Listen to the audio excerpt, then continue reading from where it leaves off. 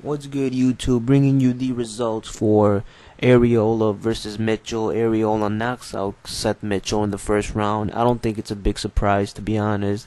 I think we all expected Seth Mitchell to maybe make it a competitive fight, but I don't know. We all thought Arreola had something to prove, and now he's done that. He beat Seth Mitchell. Seth Mitchell had a hard time against Banks on his first time. The second fight, he also had a little hard time. So, Seth Mitchell, I'm not sure exactly what to expect from him. But Arreola, he looks like a promising star. Maybe Arreola and Wilder. Who knows? Let me know what you guys think. Peace.